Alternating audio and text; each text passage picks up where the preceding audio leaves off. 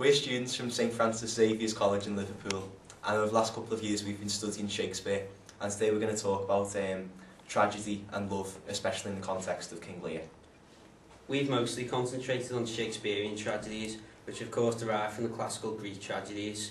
These always involve a protagonist with a fatal flaw, usually hubris, which is basically excessive pride. It will always invoke tragic pleasure and pity. Shakespearean tragedies have moved on since this. They concentrate more on complex individuals, more spectacle approach. The individual will always have moral responsibility and there will always be ironic resonance at its conclusion. We've come to enjoy Shakespeare apart from its obvious dramatic plot, which are still relevant today, and that's why audiences still enjoy them.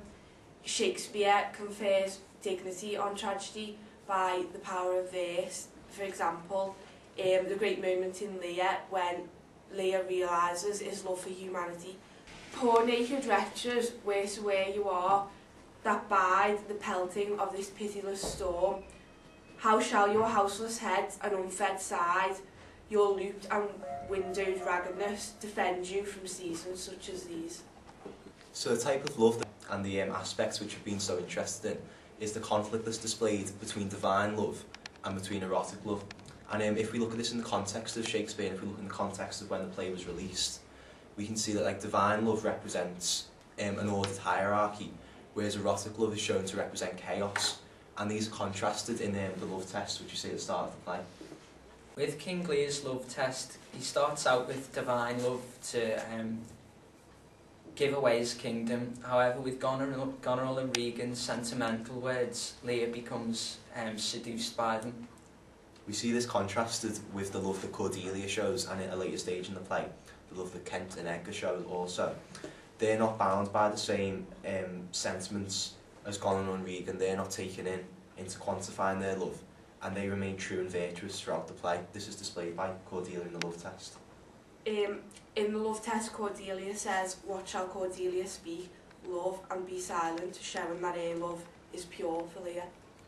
This is mirrored, of course, in the subplot, where although Gloucester doesn't quantify love the same way Lear does, he has a strange attitude towards it. He has two sons, one legitimate and one illegitimate. He seems to put most of his trust in his illegitimate son, and says there was good sport in his making. This shows the trouble it's caused by Gloucester's infidelity. Shows again the contrast between true love and erotic love, because in Shakespeare's time especially, the type of love that Gloucester has when he's conceiving Edmund, it was seen to be destructive, whereas the love showed by Cordelia and by France is shown to be virtuous and a positive thing, and almost divine quality.